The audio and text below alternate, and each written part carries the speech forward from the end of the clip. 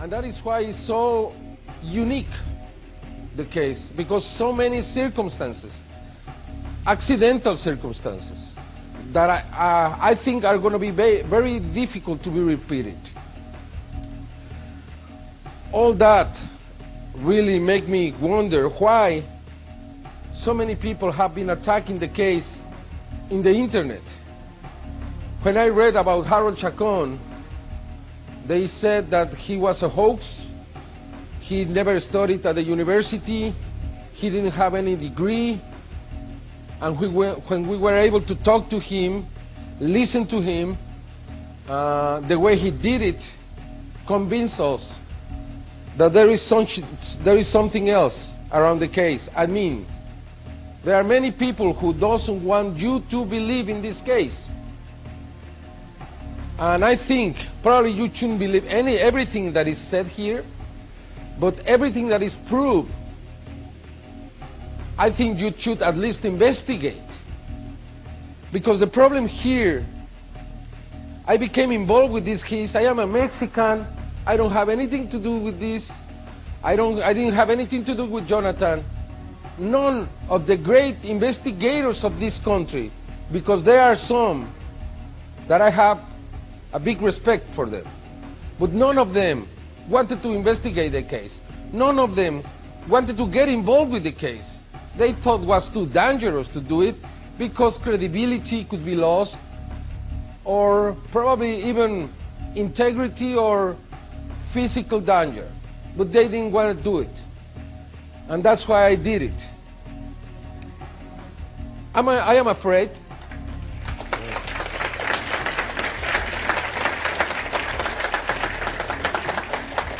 I am afraid. Probably I would be more afraid if I live here in the US.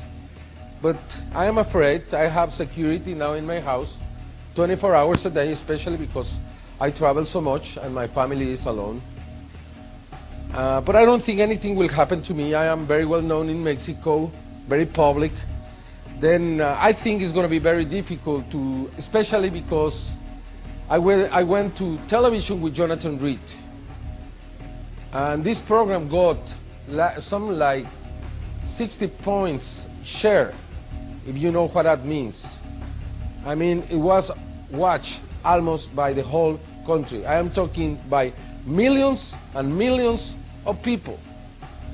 Then the Mexican people know more about the Jonathan Reed case than the United States people.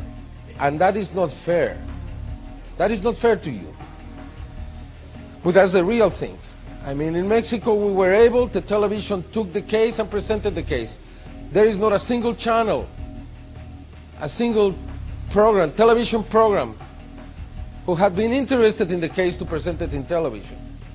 And I don't understand why. Now I want to present you some of the evidences that I have, and that's why I think this case is real. As I said, I'm back. What we have done here, I back it 100%. This is what I know. Then let me present you. First, let's put the video number 1, please. Dan Aria wanted to put the video, the original video for the last part. But if you allow me, we can present it now. This is what I saw when I came here.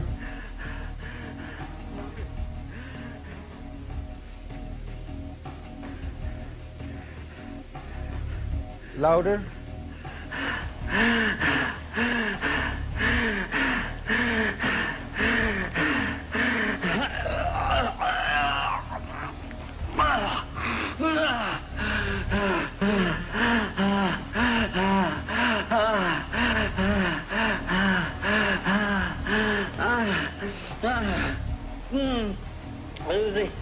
He calls Susie. Did you hear?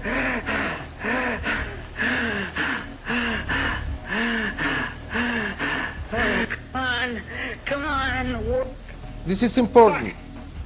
We are investigating this distortion because the distortion is produced by the magnetism of the object, and it's almost ready, the analysis of this video. I couldn't believe it. But I can tell you that a very strong source was responsible for the distortion. Was not artificially made. Something affected the tape.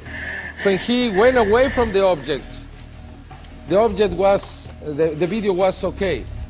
This is what really amazed me. Do you have a laser? This is what I saw a year ago that brought my attention. Looked to the face. You see the eyes?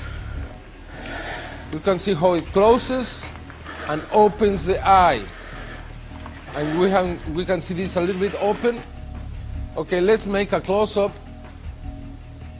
Look how it's blinking very clearly. It proved to me that this being was alive. Rodolfo Garrido, the man who mentioned Dan McAvoy, who works at the Institute of Advanced Studies of NASA, told me the only way this being could be alive at that moment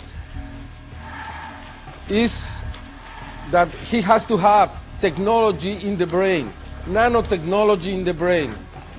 I was amazed when we found that the analysis of Harold Chacon found, and Roger Haggett and Michael Wessels found nanotechnology in this brain. It means this is a biotechnological being. It means that many of the creatures that we have been seeing are robots or androids or whatever you want to call them. This is the link.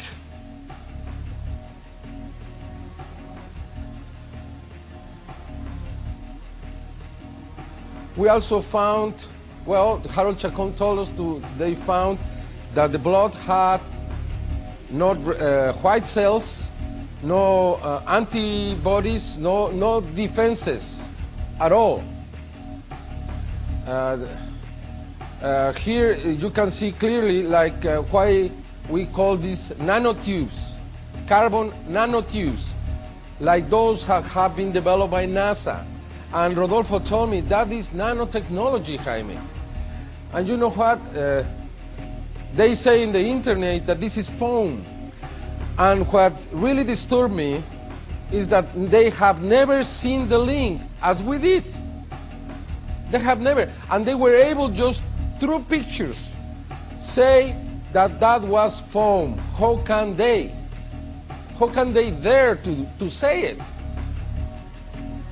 I mean, that's the bad thing with investigation in ufology.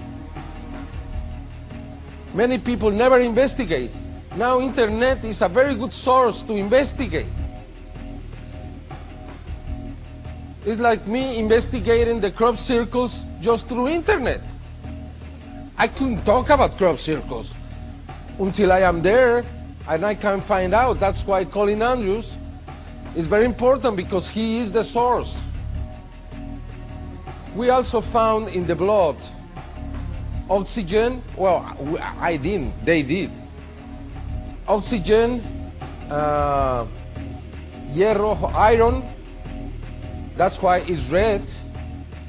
The nucleus of the DNA is in the red cells, like in the sea turtles, like Dan Iria mentioned. These are the needles, huge needles, big needles, painful for a little while, according to Jonathan.